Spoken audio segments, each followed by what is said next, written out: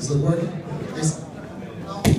First of all, I'm a second degree black belt in Brazilian Jiu-Jitsu. I'm a Gracie, etc. This is Jihad Pai, one of my assistant instructors. And I'm pretty short notice we've been invited to do a bit of a demonstration here tonight.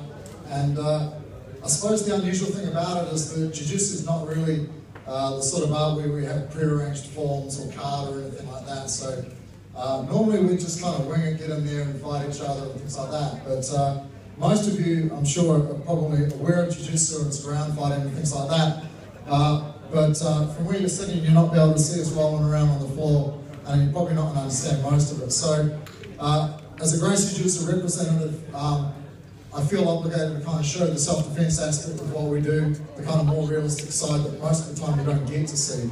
So without further ado, we'll do what we've practiced like the last 2 hours or so. Thank you.